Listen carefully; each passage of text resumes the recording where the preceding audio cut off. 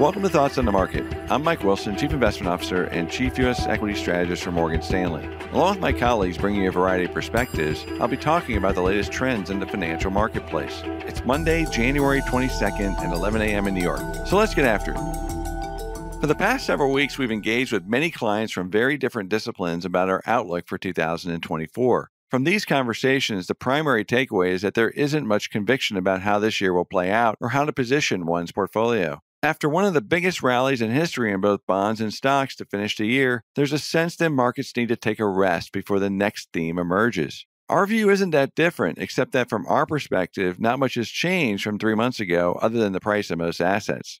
In our view, we remain very much in a late cycle environment during which markets will oscillate between good and bad outcomes for the economy. The data continue to support this view, with both positive and negative reports on the economy, earnings, and other risk factors. However, as noted, the price of assets are materially higher than 3 months ago, mainly due to the Fed's pivot from higher for longer to we're done hiking and likely to be easing in 2024. In addition to the timing and pace of interest rate cuts, investors are also starting to ponder if and when the Fed will end its quantitative tightening, or QT, campaign. Since embarking on this latest round of QT, the Fed's balance sheet has shrunk by approximately $1.5 trillion.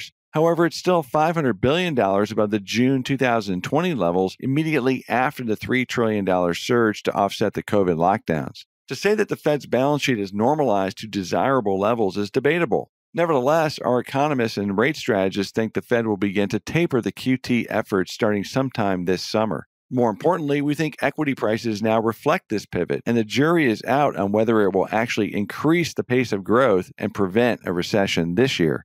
3 weeks ago, we published our first note of the year laying out what we think are 3 equally likely macro scenarios this year that have very different implications for asset markets. The first scenario is a soft landing with below potential GDP growth and falling inflation. Based on published sell-side forecasts and discussions with clients, this is the consensus view, although lower than typical consensus probability of occurring. The second outcome is a soft landing with accelerating growth and stickier inflation, and the third outcome is a hard landing. There's been very little pushback to our suggestion of these 3 scenarios with equally likely probabilities and why clients are not that convinced about the next move for asset markets or what leads and lags. As an aside, this isn't that different from last year's late cycle backdrop when macro events dictated several large swings in equity prices, both up and down. We expect more of the same in 2024. While stock picking is always important, macro will likely remain a primary focus for the direction of the average stock price.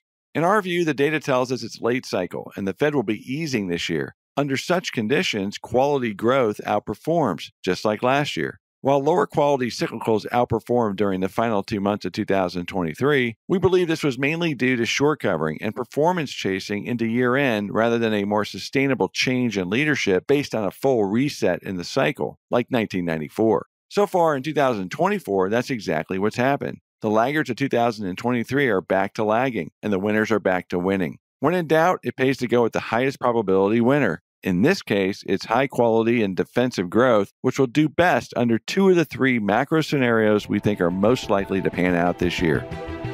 Thanks for listening. If you enjoy Thoughts on the Market, please take a moment to rate and review us on the Apple Podcast app. It helps more people to find the show. The preceding content is informational only and based on information available when created. It is not an offer or solicitation, nor is it tax or legal advice. It does not consider your financial circumstances and objectives and may not be suitable for you.